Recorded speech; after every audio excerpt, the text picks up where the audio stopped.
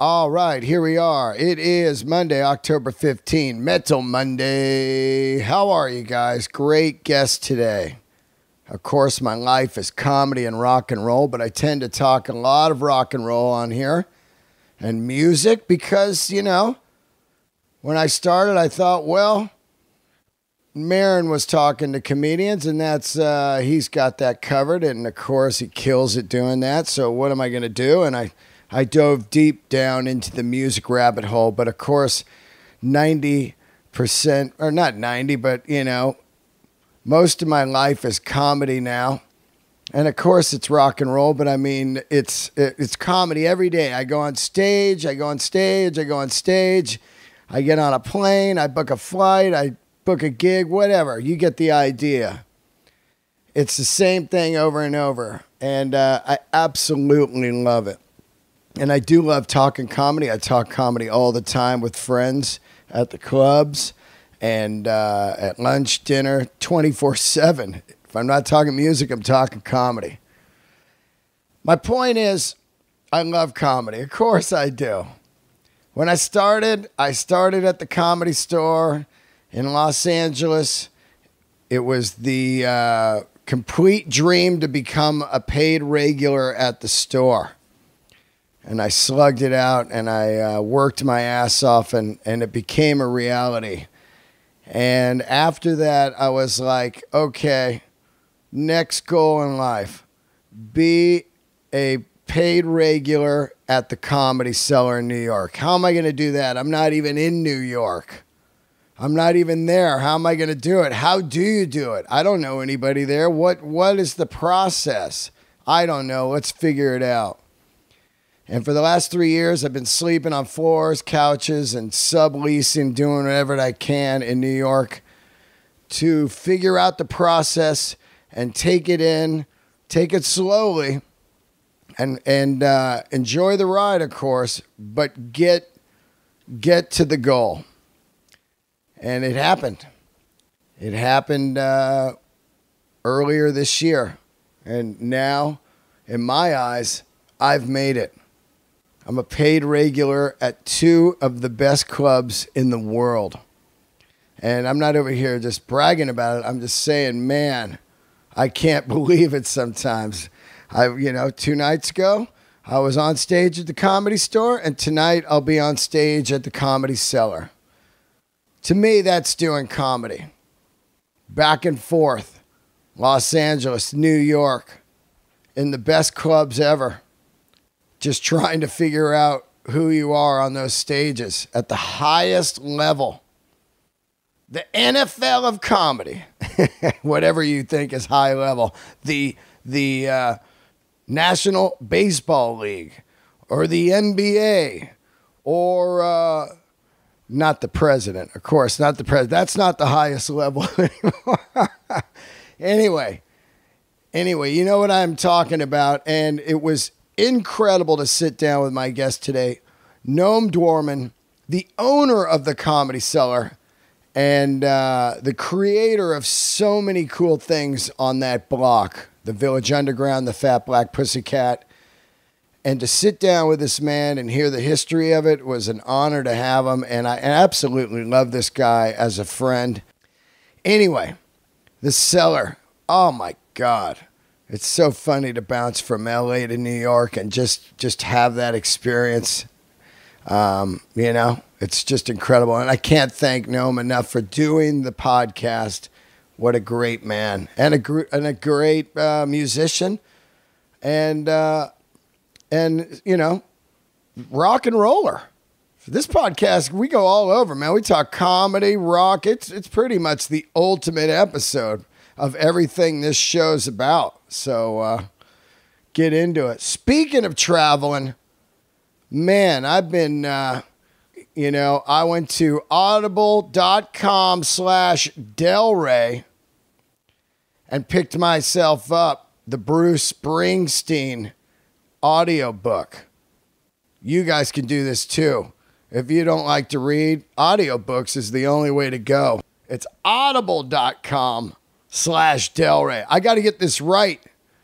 The pressure is on. I got to get it right, man. These guys are really sticklers. I can't fuck up this ad.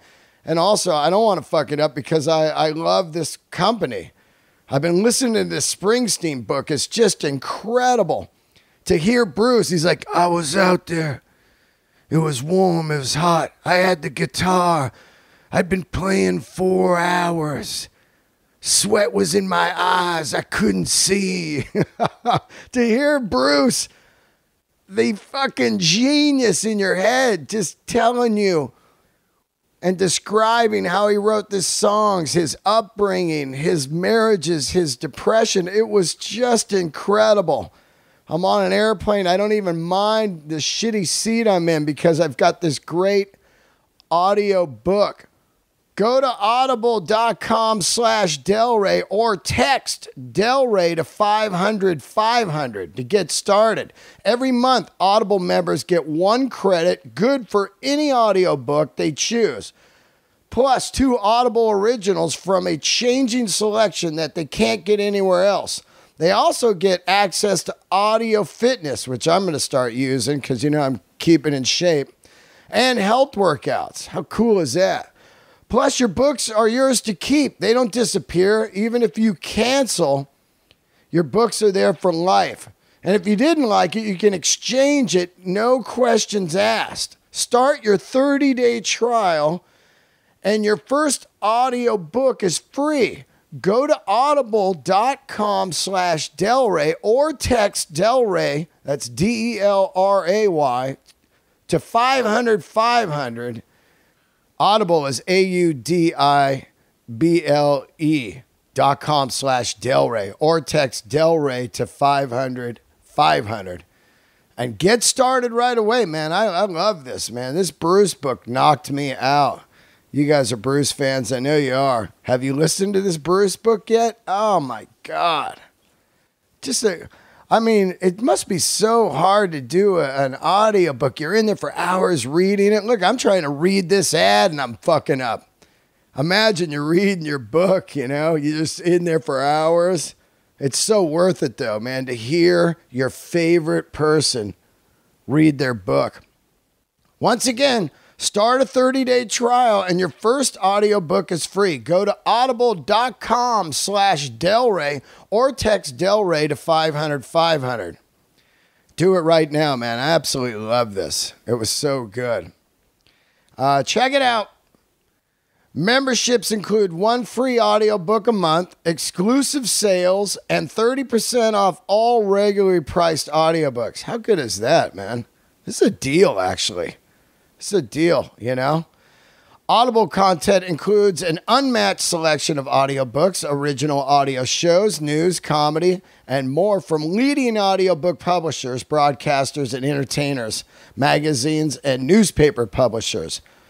Do not sleep on this. Free apps for iPhone, iPad, Android, and Windows Phone. Check it out. Once again, it is... Don't sleep on this code. Go to Audible, Audible, audible.com/Delray or text Delray to 500-500. I love it. Anyway, man, pressure was on that thing. God damn. I want to give a shout out to the Patreoners out there. You guys have been loving the bonus episodes. On Thursday, I'm going to be launching a bonus episode, talk a little bit about Rodney Dangerfield. I don't think a lot of people talk about him in this day and age, and I recently watched another special of his, and it just blew my mind. Speaking of that, also, check out Joe Rogan's new special on Netflix, man. Don't sleep on that. Patreoners, brand new out there. Dominic Gonzalez, he opened up the bonus episode.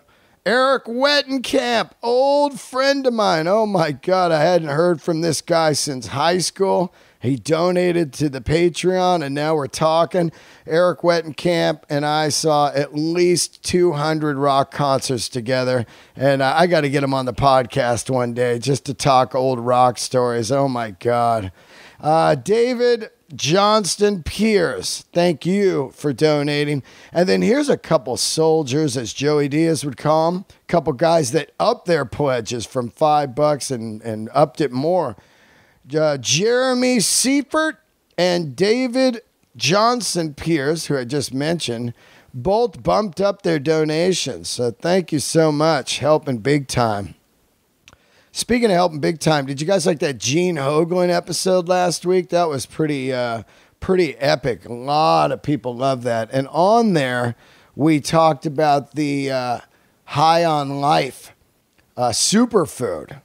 High on Life superfood. Did you guys hear us talking about that? Everybody always asks me, how are you getting in shape? What are you doing? And I'm doing a lot of gym. I'm doing a lot of clean eating, but also I don't like to stay faded, I don't want to be tired or anything. High on Life. I tried it out, and it is pretty damn good, man. High on Life, superfoods.com is going to give you a discount. If you type in the code Dean Delray, you're going to get a great discount and try this superfood. It's vegan, gluten-free, tastes great, super easy to use, man. You just dump it in some water or a blender, whatever you want to do. Loaded with omega-3s and 6 essential fatty acids. This shit is good, man. I definitely felt good. Gene recommended it, and I've been on it. I got a few jars here. I'm pounding it. It tastes great. High on Life superfoods. You got to keep yourself together, man. I don't know what you're doing, but I'm 52, and you got to keep yourself healthy or get yourself healthy. It's hard as shit, but do it. Check it out one more time. High on Life superfoods. This is some good shit. Type in the code Dean Delray. HighOnLifeSuperfoods.com. Dean Delray is your code. And hell yeah. And also, don't forget, one last sponsor, the originals theirself, Wyco Vintage. WycoVintage.com for all your vintage rock and roll t-shirts. My favorite place on the internet. I'm constantly on there. I'm on their Instagram, Wyco Vintage, WYCO Vintage, to get some old vintage rock and roll t-shirts. Maybe you're looking for that long lost Lover Boy shirt. You looking for some Lover Boy? Turn me loose. Turn me loose. I was born a man. I'll be a brown. Baby, but did I do? I gotta do it my way. That's how you sing songs when you don't know the lyrics. It's I adore you all. Ooh, yeah, I gotta do it my way. WycoVintage.com. Punch in Delraiser. Get yourself a code. All kinds of great sponsors this week. Oh, I love them. I love them. Thank you. Helping me out there. Okay, upcoming shows, Vegas, December 26th through the 30th. I will be at the Comedy Cellar, Vegas, at the Rio Hotel. Let's get into the episode right now. Oh, God, I love it. Here we go. Candles lit with Mr. Noam Dworman.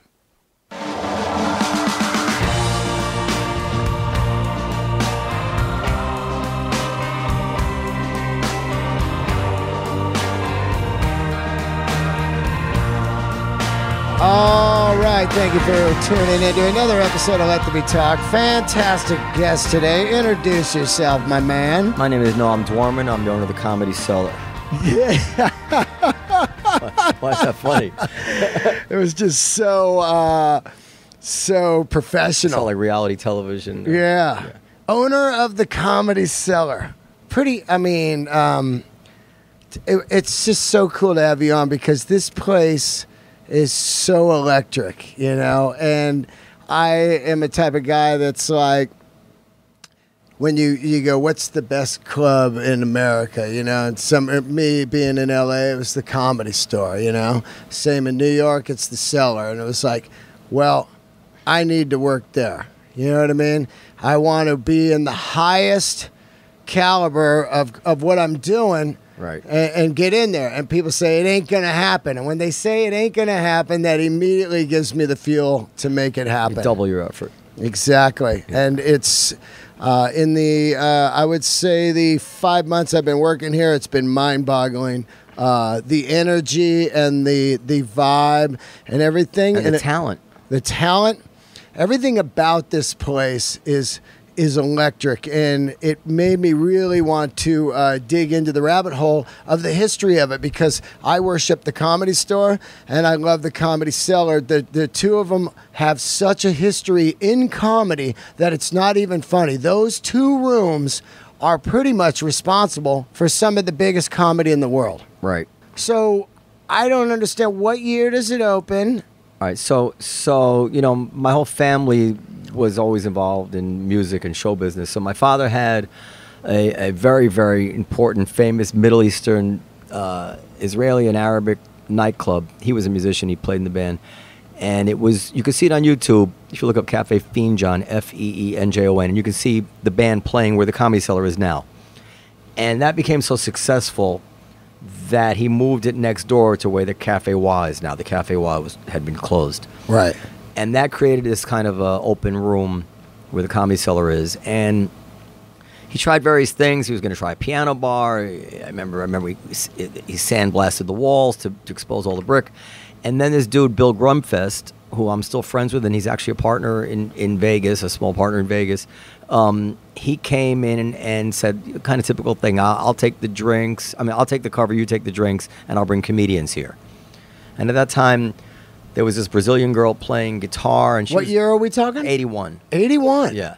So it's not even that old. No, it's not even that old. Holy smokes. And Bill came in, he started bringing comedy, and it was successful right away. And then he stayed on. He was the house MC for like 5 or 6 years. And he discovered Jon Stewart and, the people that came out. Gilbert Gottfried was at the time, and a bunch of people.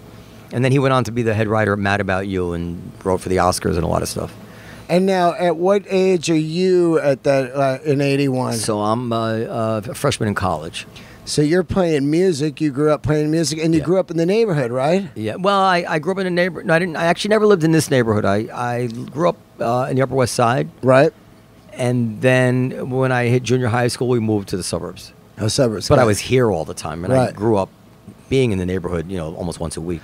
Now, did your dad own the Village Underground at the time, too? No, the Village Underground and the Fat Black Pussycat were clubs that I started and opened much later. Oh, so you bought those later on? Well, they didn't exist. Like, the Village Underground was a storage unit for that building.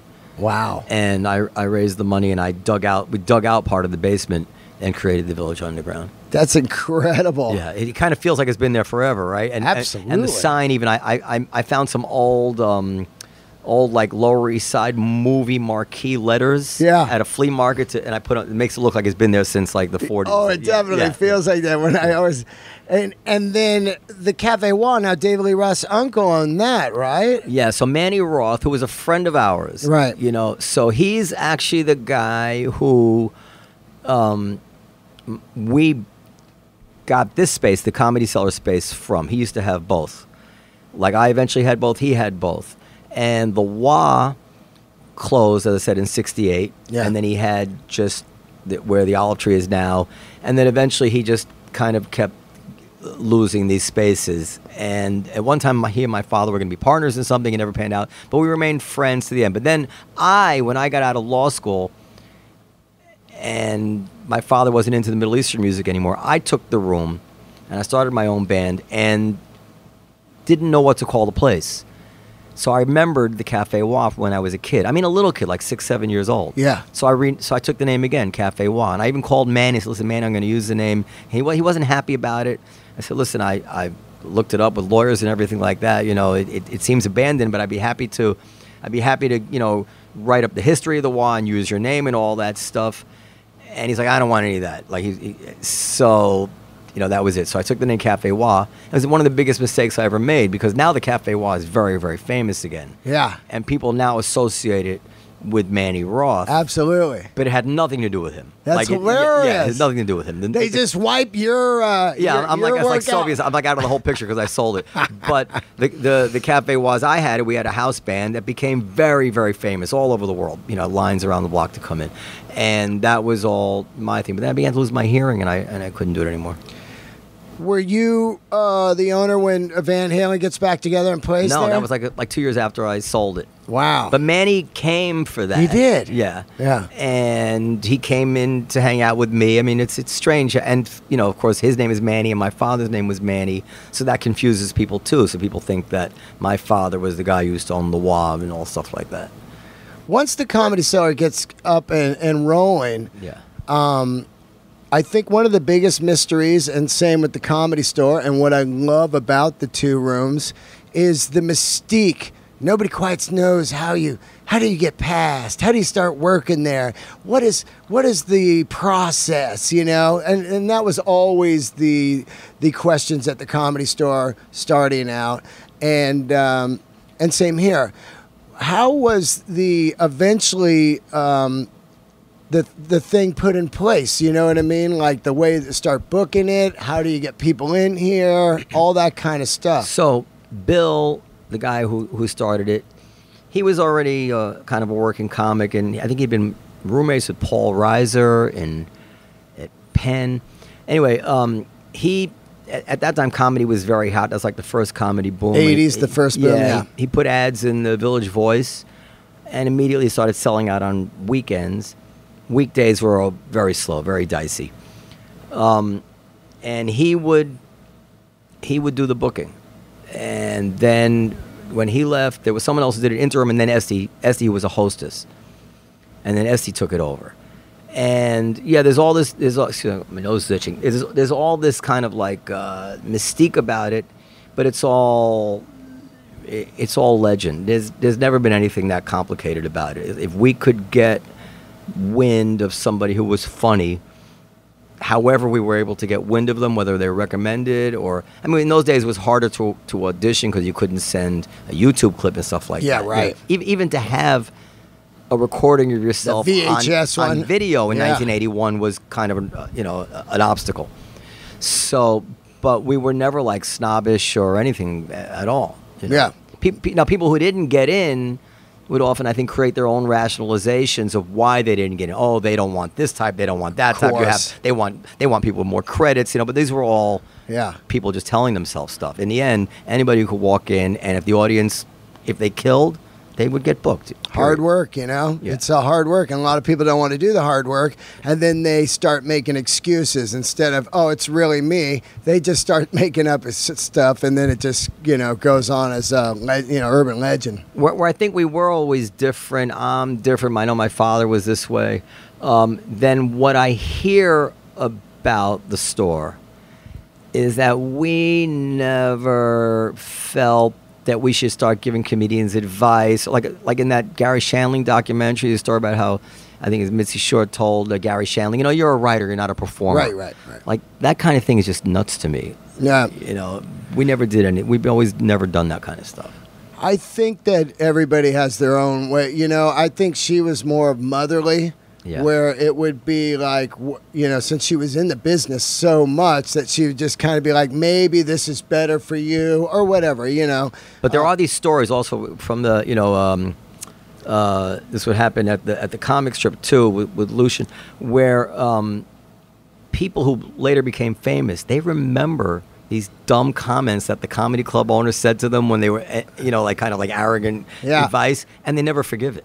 They never fucking forgive it. Like, you ask Daryl Hammond. You ever have Daryl Hammond on your show? No. Ask him about it. I think it was Lucian, told him, something negative. That's it. Like, so. I know that some people have told me stuff, and when you're young in comedy, not in life, but in comedy or music, let's say, you're like, yeah, that guy doesn't know what he's fucking talking about. And I do think later on in life, I'm like, oh, that guy was right on the money. Maybe kind of wacky the way that the delivery was, or maybe brutal. But sometimes you're like, oh, yeah, I was that or this or what, Maybe not always, but sometimes. Well, I don't think you need to be that much of an expert to judge most things. Like, if I asked you, how was Avengers, Infinity Wars, and you told me it was awesome, I wouldn't say, well, he said it was awesome, but what does he know? He's not a movie director.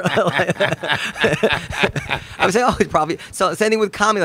You don't need to be any special insight into comedy to say somebody killed, they didn't kill, somebody's funny, they're not funny. Even to identify a hack like any waitress who works in the Comedy Cellar, they're very like you. If you ask them who's funny and who's not, you can take that to the bank. Yeah. I mean, they know. You know. Oh yeah. Matter of fact, a couple of nights ago, one of the guys came up to me and he said, "Hey, I'd never seen you, and you were great, man." And I said, "That means more than any of those fucking people laughing tonight." Absolutely. 100%, because you see it all day, all night. Yeah. And for him to say that, I was like, oh, man, okay, cool. You know, because that's what you want. Yeah. You know what I mean? Yeah.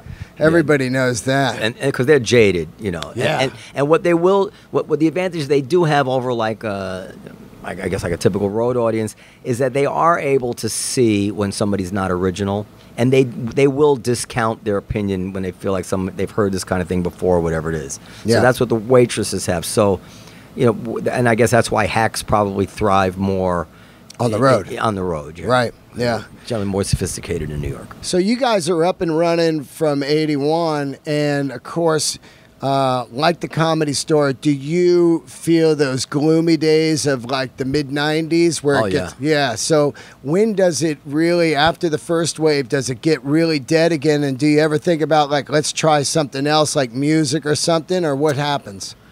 No, we never tried it. We never thought about trying anything else, but it did get slow. We were struggling. We did go into debt. For the longest time, the WA was the main engine of our, of income here.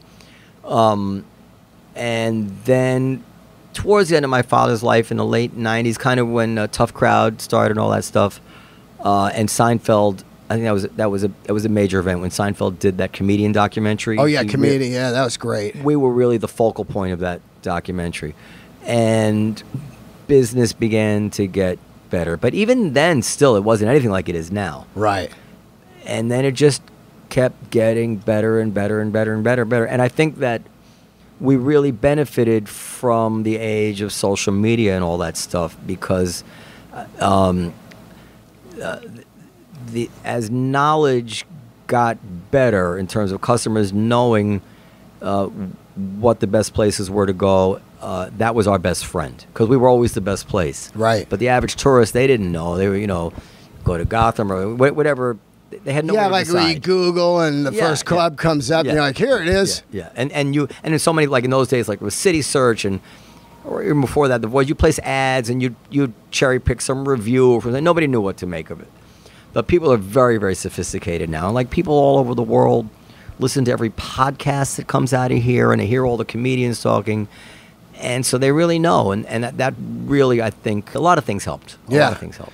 What I really like about you, and I don't know, how old are you? I'm 55. 55. I'm 52. So I really relate with you, like, in a lot of ways. What I like about you is you understand social media, you understand podcasting, and you're always here, and you understand, you're not 55 like we know 55-year-olds. You know what I mean? Well, it's funny. I was just telling somebody that because we were always struggling in so many ways, that caused me and my father to learn a lot of skills like PHP, MySQL coding, networking, recording engineering, sound engineering, like all kinds of stuff that, because to get it done right was just cost prohibitive for the longest time. So in the end, I came away like I know all about all these things. I can do my own website, I can do my own database programming. And now that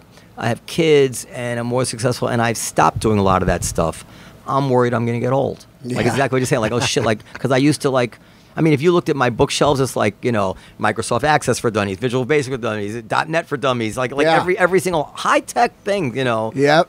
Just books and books of computer books and music books and recording books and Pro Tools and like everything.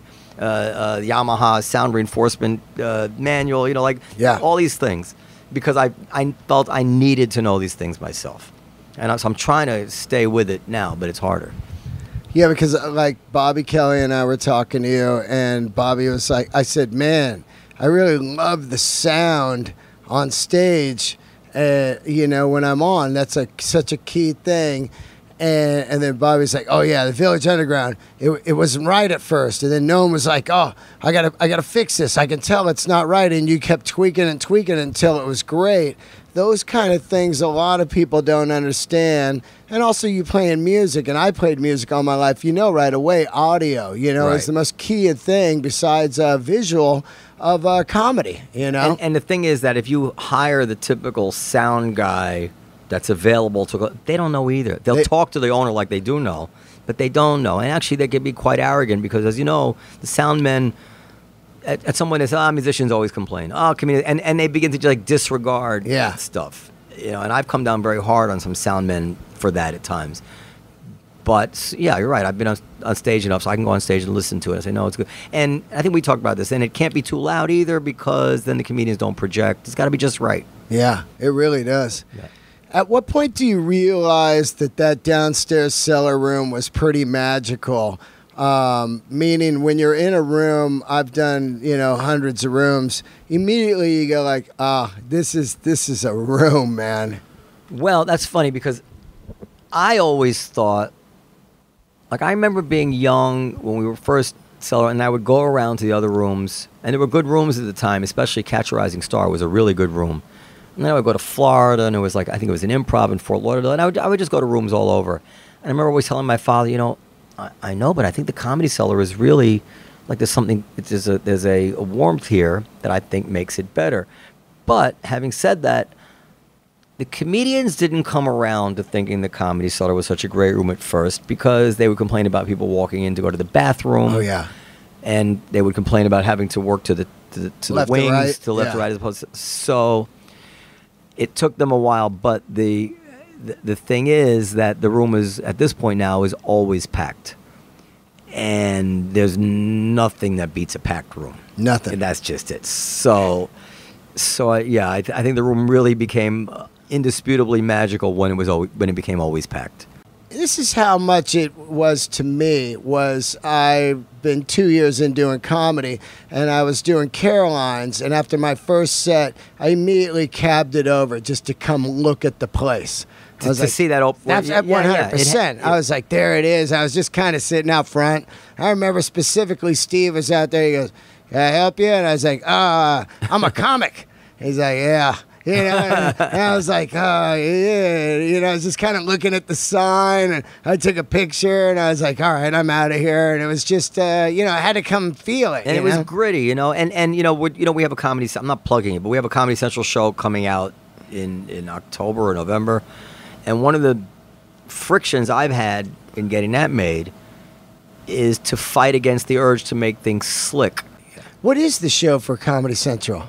It's a clip show. Like, we're gonna shoot all week long, and by the end of the week, getting ready to air what I believe will be Friday nights, will be a half an hour of the comedians talking about and doing jokes about whatever's going on in the politics and pop culture. Kind of the week. I think it's called This Week at the Comedy Cellar. So. And are you going to shoot it at the back table there? Or? Yeah, we're going to shoot at the table, and I'm hoping. So basically, like the podcast, kind of. Yeah, and then at the Village Underground and here, I'm hoping to shoot in Vegas too. Right. And yeah, we did a pilot. I thought the pilot was okay. They seemed to really like it. The worst part of the pilot was the table scenes, but I think they can be much better. Right. So now. Recently, while I've been here, there's been 2 specials already shot here, Ray Romano and Bumpin' Mikes. They both come out in November, and I was here for the Ray Romano one, which was absolutely fantastic. Yeah. So are those the only 2 specials that have been shot here so far? Robert Kelly did his at the Underground. Oh, wow. Ted Alexandro did one. I think that's coming out through Bill Burr's organization. Oh, wow, yeah, All Things Comedy. That's what I'm on. So I think Ted's coming out, and I think Nick Griffin shot something there. I don't know where that's been out, but the Ray Romano one will be and the Ross Hotel one. I think those will both get a lot more attention than the previous ones. Those are going to be great. Yeah, those are big ones. Let's get a little bit into you, and then we'll talk about Vegas. So you're growing up in New York City, and you love music like I do. Growing up, what is the gateway band that gets you into it? I always ask people, usually it's either Zeppelin or Kiss, but if you're older, it could be like, I had a guy on yesterday and it was Hendrix, What you're into? No, it was the Beatles. It was the Beatles. Totally the Beatles, yeah. So you're at home, you see it on Ed Sullivan? No, I'm not that old. All right. I don't know I can't remember what year that is. What is that year? Is it Ed Sullivan must be like 64 or something. Oh, gotcha. I mean, I could have seen it, but I don't know. No, so first of all, I grew up my father was a professional musician at the time. That was his main thing. Right. So I was immersed in Middle Eastern and Arabic music and stuff like that. And then my father was also, he loved music from the 40s and stuff from when he was a kid, but rock and roll, Dylan used to come into my father's coffee house all the time. My father knew Dylan. Wow. And he never rated Dylan. As a matter of fact, when a really good song would come on the radio, and I'd say, well, somebody told me Dylan wrote that.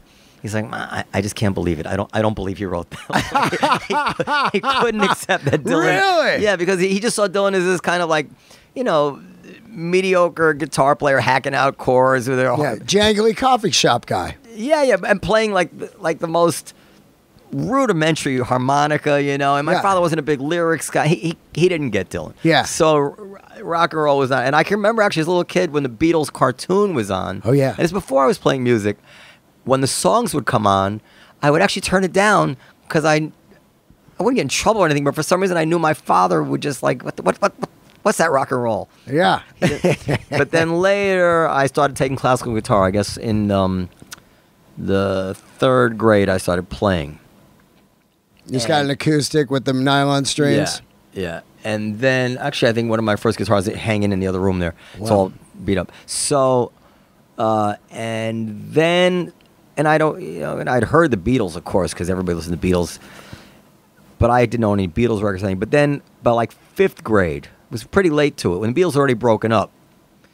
That's when my friend Brett Fields played me Meet the Beatles, I think it was, with I Want to Hold Your Hand, or no, it wasn't that. It was Beatles. They had the red album and the blue album. This kind of compilation albums. Yeah. With the dates. Yeah, and he played me those compilation albums. Yeah, and I blew my mind, and I just became totally immersed in the Beatles. Not a Stones guy then. Yeah, I'm a Stones guy, but that wasn't my gateway. It's funny whenever people are first into Beatles, they're not a Stones. It seems as much. No, and he actually had that's great. A Stones' greatest hits album too. It was Through the Past Darkly. It was shaped like an octagon. Yeah. You know that one? Yeah, that one. The stop sign one. Yeah. The hexagon. Yeah. And that had She's a Rainbow and some really cool stuff. The weird shit on it. Yeah, octagon. So yeah, I was into the Stones too. And then shortly after that, I got Let It Bleed was my favorite Stones album for a long time. So great. Yeah. Do you start to go to concerts? Yeah, well, I went to a lot of concerts because my best friend's father was the cover editor of Newsweek magazine at the time. Now, Newsweek magazine, this is during the Watergate era or shortly after. 70s. Yeah, Newsweek magazine was a very important magazine then. And he was nominated for Pulitzer Prize. So anyway, any major event, this dude had tickets for. Wow. And he would always take his son and me. So we saw Elton John and Led Zeppelin and all kinds of concerts. You saw Zeppelin? Yeah, but I didn't get to see the Stones then at that time because I was punished and something in school, and my father never followed through on his punishments ever. Yeah. But for whatever reason, this time it's like, no, you can't go to that concert. This is like 1970, whatever, 4 or 5. Ooh. And I said to him, but Dad, you don't understand. Yeah. This is probably the last time they will ever tour. I fell for that one in '81 on the Tattoo You tour. Because that was really what everybody said. There's like the Beatles are already long done. And it kind of seemed real. Like, Keith's strung out on heroin. Yeah. He's going to die any day, Yeah.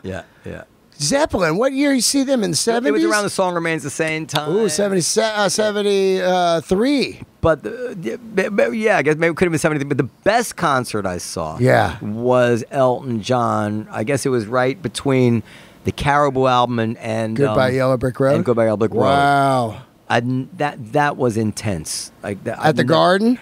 At the Garden, yeah. Wow. And I saw Paul McCartney that same time. And Wings? with Wings. That was a tour that they made, that triple album. Oh, yeah. Yeah. And he was still Paul McCartney then. I mean, he was still like Beatle made, but still the Elton John one was better in every way. Better than Zeppelin, huh? Yeah, I've never. Yeah, it was just maybe, for who I was at the age I was. Yeah. Yeah. And so then you start playing, you start getting a band going and stuff. Is it a rock band or what was it? Yeah, it was like a rock band playing mostly like. Well, I was also into a lot of that. AM single kind of radio that was going on, like Beach Baby and Seasons in the Sun and Little Willie. I liked all that stuff. But the interesting thing is at that time that also included like the Jackson 5. Oh, I loved it. And how about like Strawberry Letter 22? Yeah, Brothers Johnson. So it was a big genre, and like I can remember people who belittled that kind of music would belittle the Jackson 5 in those days. Yeah. And later they would belittle the Bee Gees because, the people don't get it. But I worship the Bee Gees. Yeah. I mean, nobody says a bad word about them now, right? But at the time, because disco was considered kind of cheesy. I thought Saturday Night Fever, to me, my love for New York City, 100% is Taxi Driver, Saturday Night Fever, Godfather. Those are the New York to me. The pre-Giuliani, the Dirty Weird City, and now the Comedy Cellar. Of course, those are my things of New York City. Like I'm here.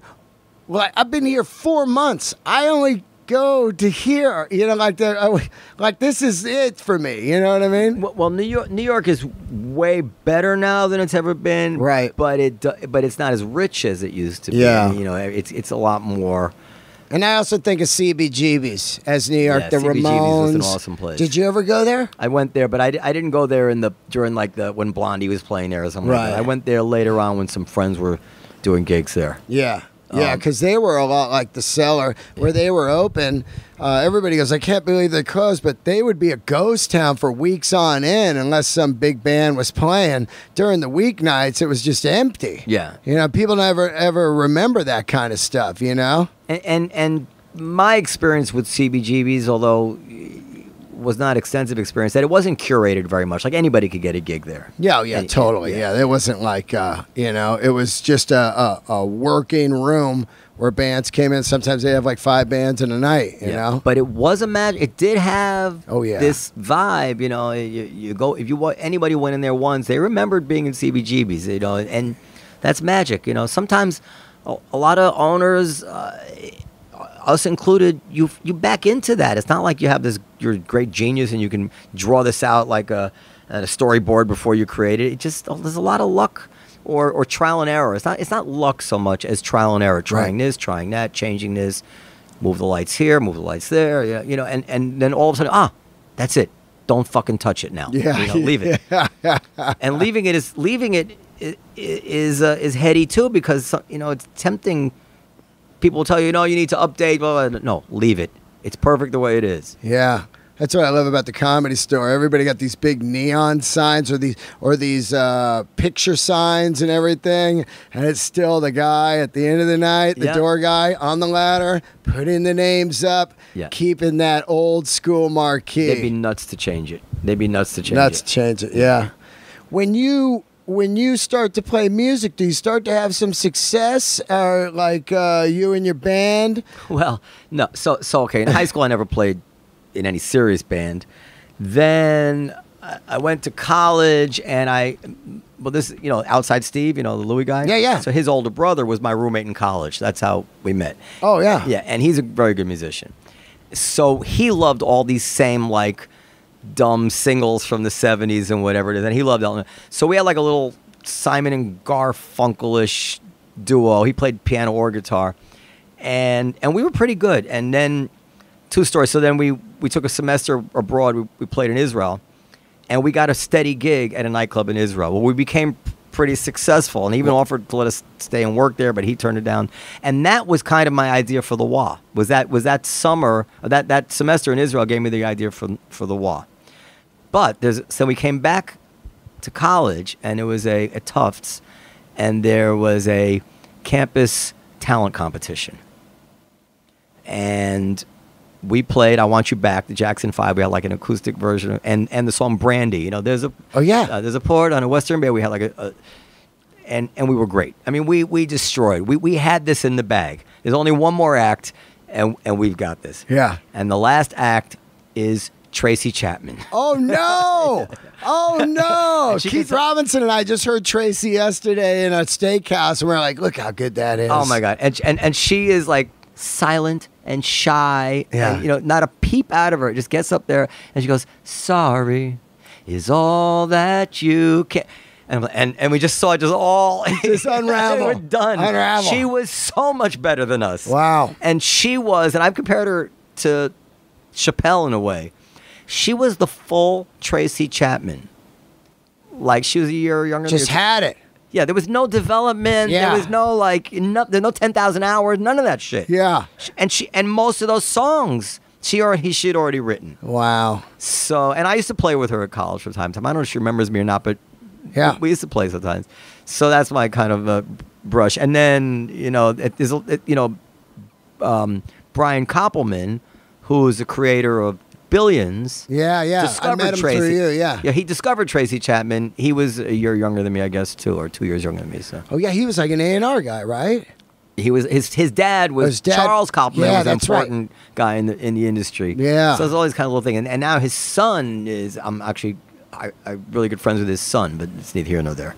That's wild. Yeah. When you're doing Cafe Wah, I think Prince played. What did he play? The Underground. He did the Underground. He's come a lot to the Underground. Wow. And were you like talking to him and stuff? Like, No, he was full. Too weird. I mean, yeah, he was just come in and do the shows and what were they, like secret shows? Like, because he would do those like in San Fran. I went to a few of them, just secret shows. No, he didn't do shows in the Underground. Oh God, he would just come in. He became very enamored with this group of musicians that was working there at the time, and he would come down to watch them all. And he did get up on stage one time and play for a while, and Larry Graham. Oh, awesome. Played. There's some clips on YouTube of Larry Graham playing at the Underground. But Prince would come in, and it was, and we're used to dealing with big stars. Yeah. Now, of course, I guess Prince is a bigger star. But, I mean, he had to have somebody watch the food being made. It had to be brought out in saran wrap. Nobody could look at him. It was like a whole, it's like they brought a writer. Right. And it was intense. And...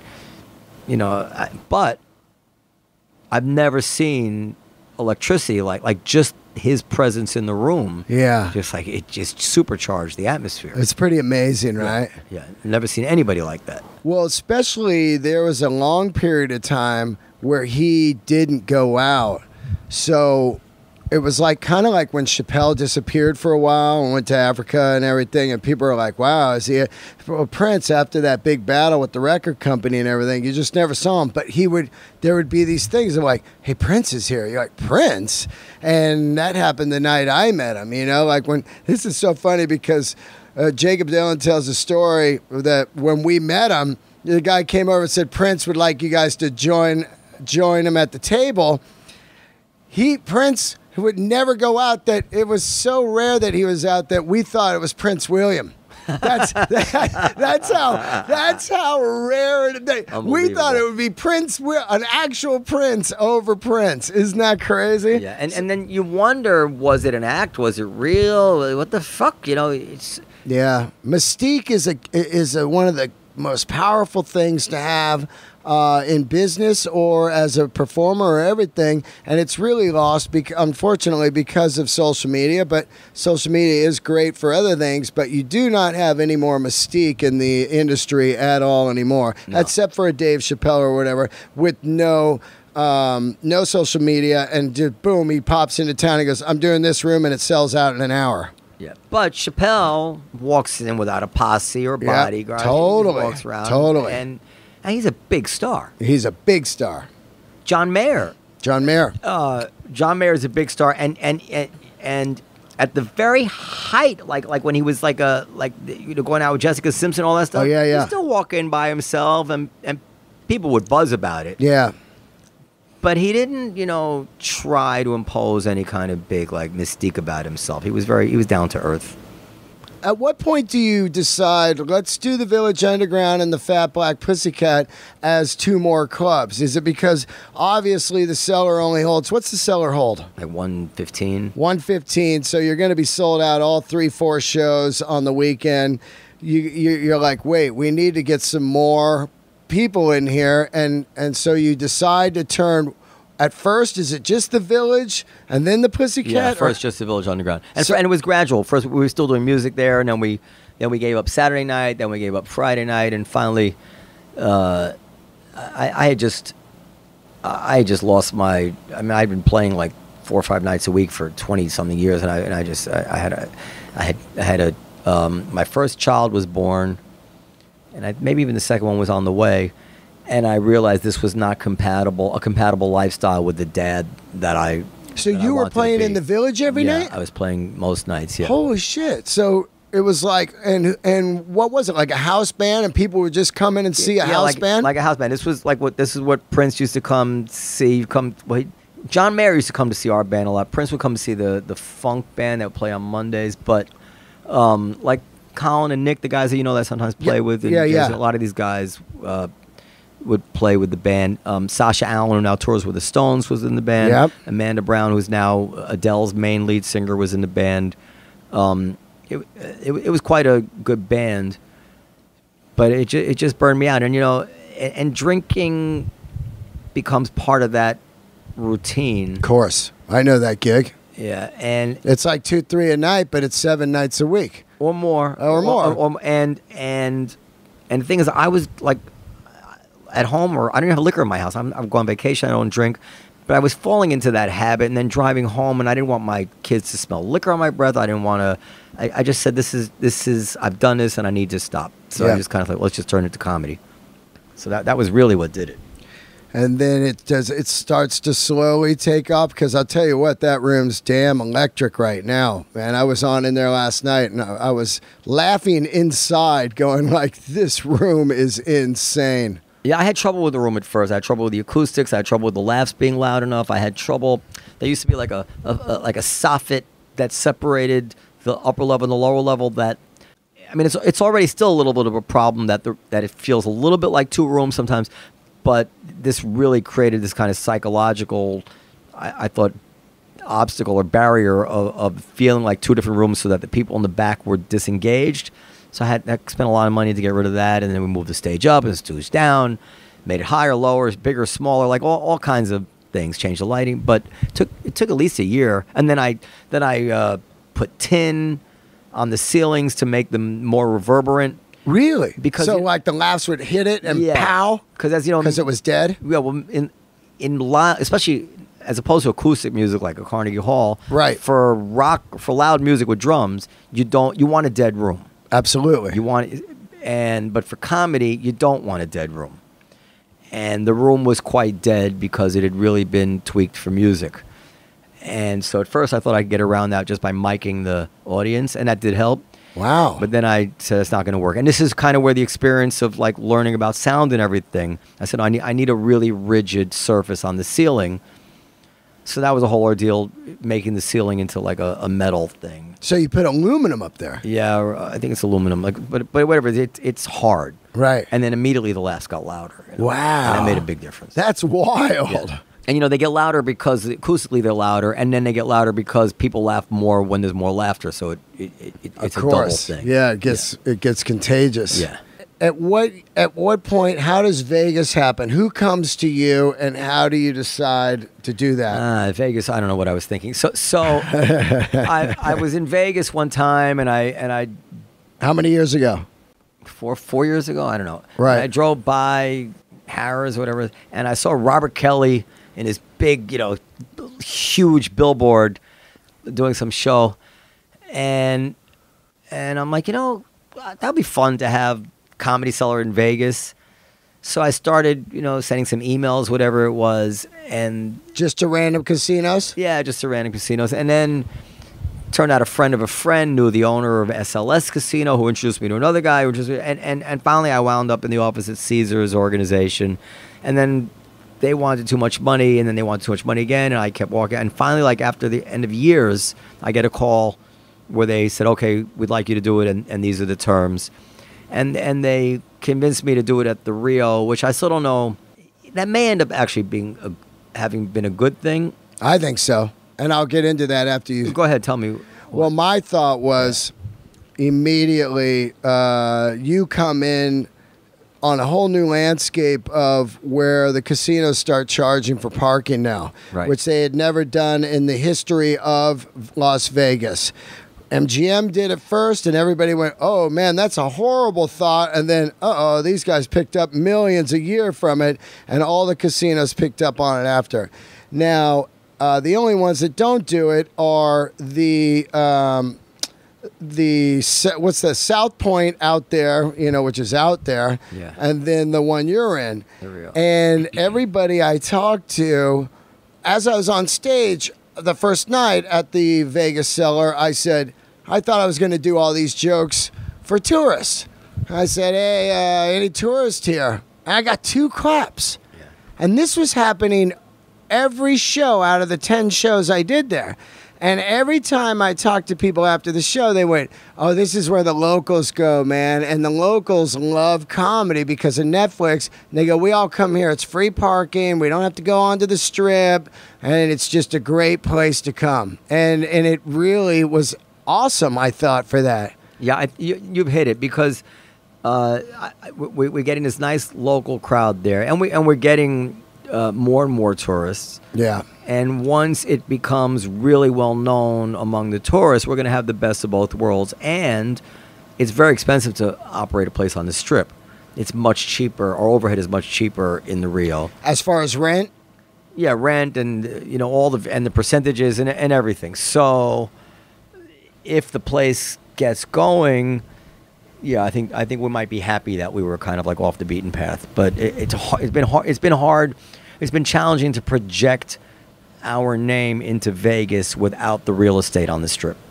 Yeah, I get that. But man, I think that the greatness of having the locals is with the tourists. They're like, "We'll go there for a minute, then we'll go see Beatles Love, and then we'll go to dinner or whatever." It's just a drop in, and they're not necessarily there for more than like maybe 30 minutes or something. They want to leave. They get angsty. I've done comedy in Vegas for years, and I've never ever enjoyed it. And so when I went to the Cellar, I was like, the first thought I was like, "Oh, I would shoot a special here."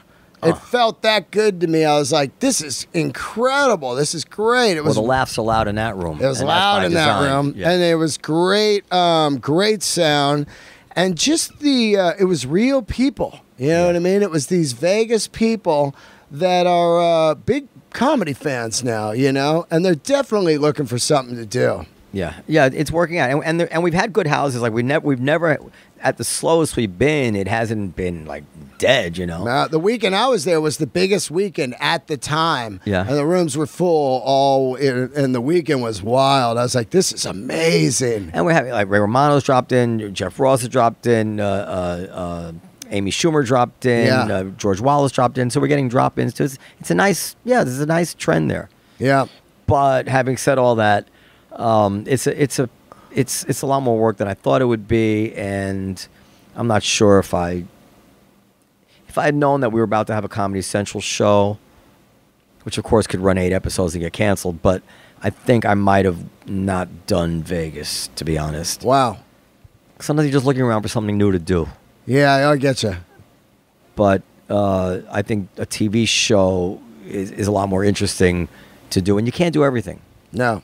Like, one of the... Something's going to suffer. Yeah, one of the things I worry about with Trump that I don't hear anybody talking about is that just, whether he's guilty or innocent, presuming he's guilty, doesn't matter, to have a president, like, taken up with this kind of thing for a year or 2 years, how can he keep his mind on I couldn't do it. Yeah. Could I run the comedy? I couldn't run the fucking Comedy Cellar if I was being investigated by the FBI and flipping all my employees or whatever. It's like I wouldn't be able to sleep.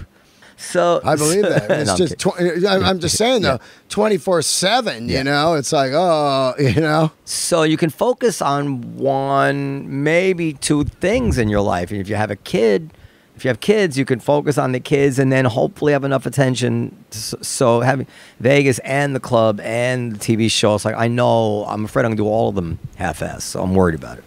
Who do you think? You've seen a lot of comedy.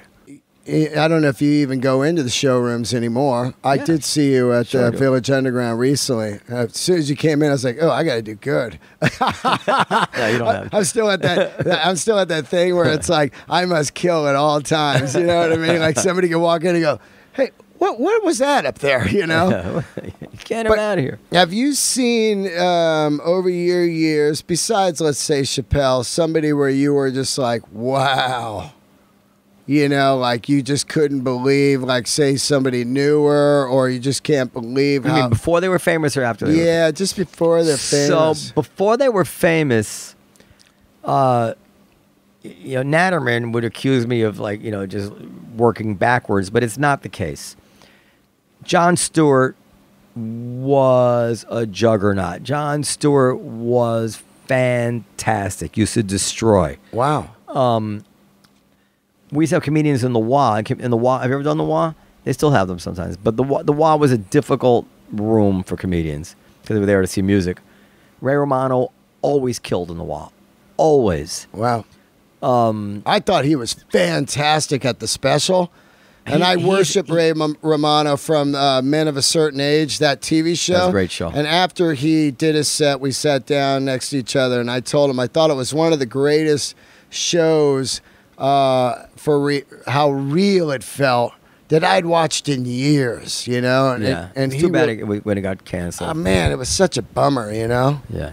So he was always great, and the guy who was killed harder than anybody has ever killed, who didn't become a household name, was Alan Havey. Oh, Alan Havey, I know him. Who's still performing and is still great. Absolutely. He's always at the Comedy Magic in L.A. Yeah. And he's here when he's here. He, I think, came on the scene like 5 or 6 years too early. You know, he had the first late night talk show on, it was when there were two comedies. It was Ha and the Comedy Channel. Right. And then it became Comedy Central. So he was on one of them. I don't remember which one. Late Night with Night by Night with Alan Havey. I don't know what it's called. And he was excellent at it, and he was extremely handsome, and everybody thought he was going to be a leading man. And I mean, there's this famous kind of story where Jon Stewart came in and said to SC, "Do you think I'll ever be as good as him?" Like he was the gold standard. And I'd say of all of them, nobody I ever saw kill harder than Alan Havey. Wow. Yeah. Anybody ever see that you thought no way, and later they got great? You're like, this guy, no way. No, I think it's going to sound like, well, it shouldn't. I think that it's not, generally it's not such a surprise when somebody's successful. It's more, the bigger surprise has been the people who didn't make it bigger. Like that Geraldo, who eventually kind of hit on these roasts. Right. But he was much, much more than a roast comic. Like this guy was he had tremendous depth. He was handsome. He was a great actor. He could do anything. And he had, pilot after pilot. We were sure he was going to be a big star. We were sure Alan Havey was going to be a big star. But the guys who hit it, like nobody was surprised that Che hit it huge. Just nobody was surprised. Yeah. Nobody was surprised that Chappelle hit it big. Nobody was surprised that Jon Stewart hit it big. Maybe some people were surprised that Ray Romano hit it big because he wasn't as hip. But I wasn't surprised, So no, it's not a shock. Yeah. I will tell you this: I didn't care for. Now maybe I'm wrong in retrospect. I didn't care for Lisa Lampanelli when she was a regular here. I have no problem with. I'm not offended by anything, but that kind of harsh racial humor rubbed me the wrong way at the time. Although my father really liked her. So was I surprised? I don't know. I was surprised that she hit it so big, but she would have to be the one I was most surprised about.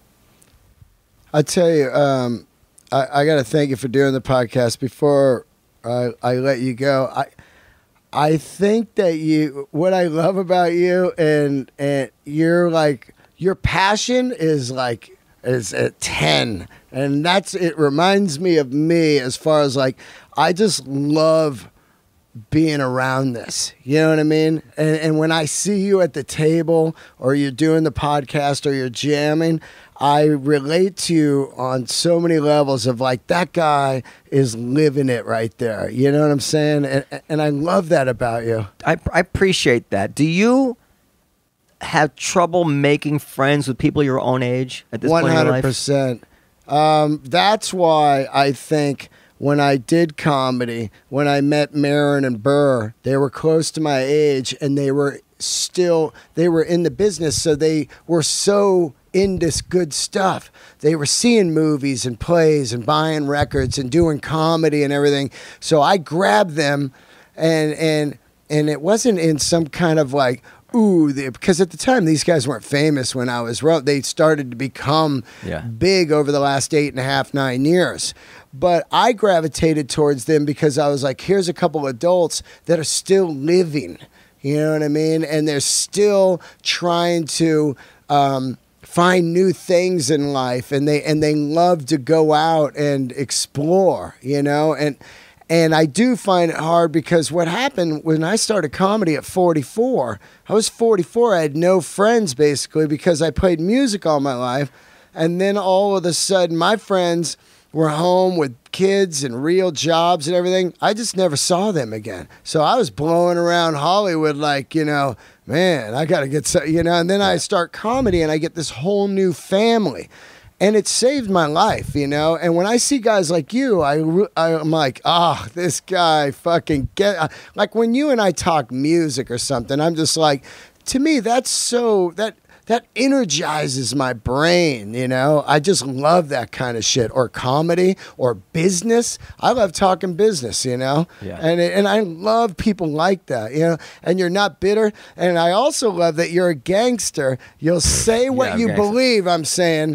You'll say what you believe, which is like... That's going to end me. And and you and I have had conversations about the fear of that, you know what I mean? So I also love you for that, and you're just a real dude, you know? And Thank you very much. And so when I see that, it excites me, and that's why I love coming here. I'm like, I know I'm going to go here, get to this table, and these guys are going to be talking some kind of stuff, and it's going to be real. It's not like, I didn't get that part today, you know? It's like real shit. The other stuff is just on the outside.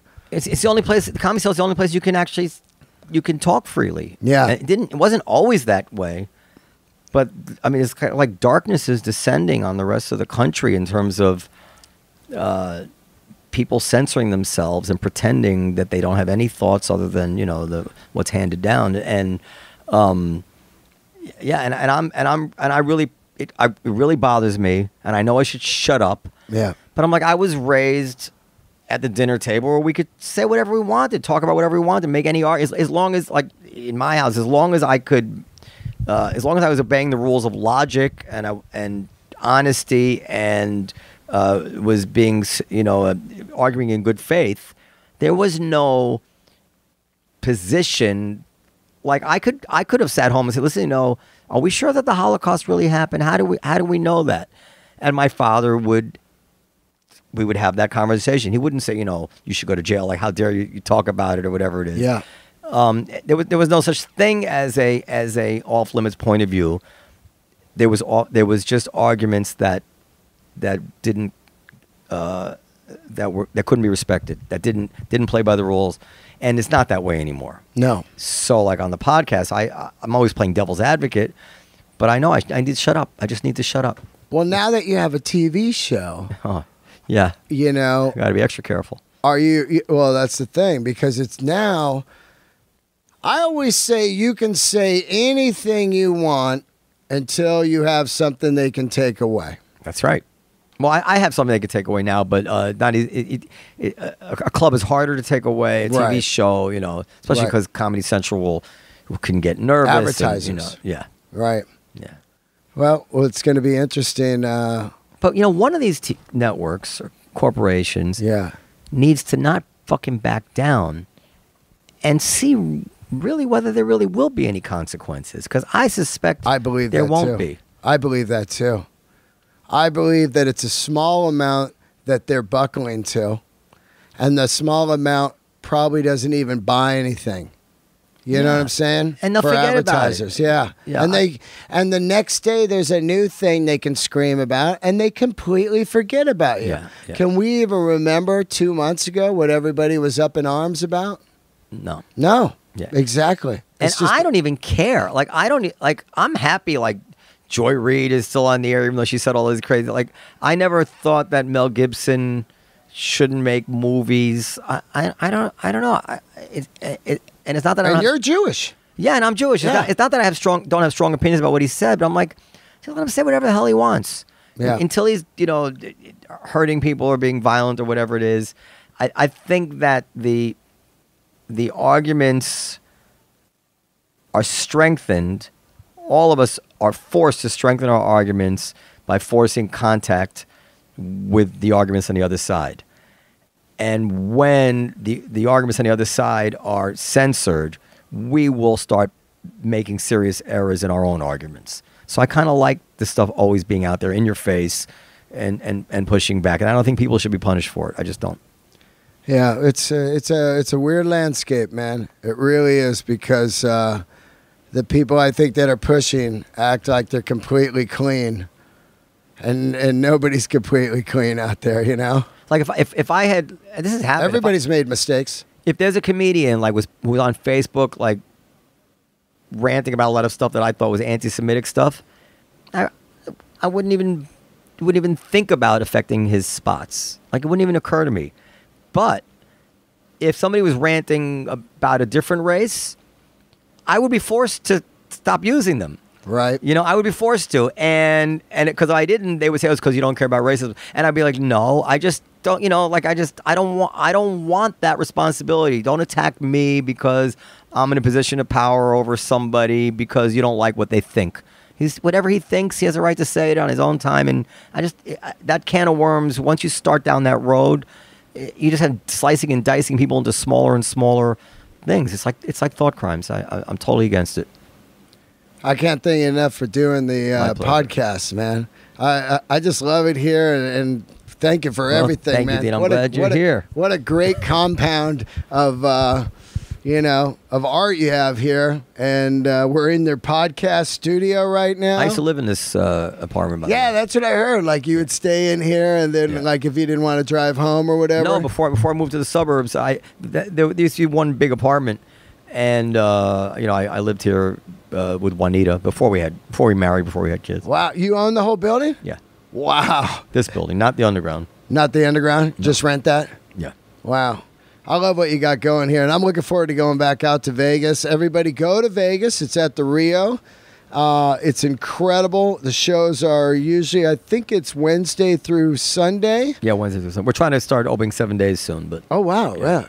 And it's just it's an incredible room, and it'll really give you a vibe. And let me tell you something: they're using all the comics that work at the Cellar. It's not just some random dudes. These are people flown out from New York or LA to do the Cellar, and it's phenomenal. Yeah, it's the real deal. It's not a it's smoking.